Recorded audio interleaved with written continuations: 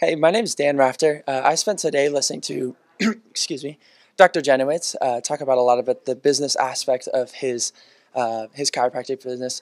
I learned so much about knowing that everything that we do is for one of our social needs, whether it's contributing to the society or growth or some aspect of that.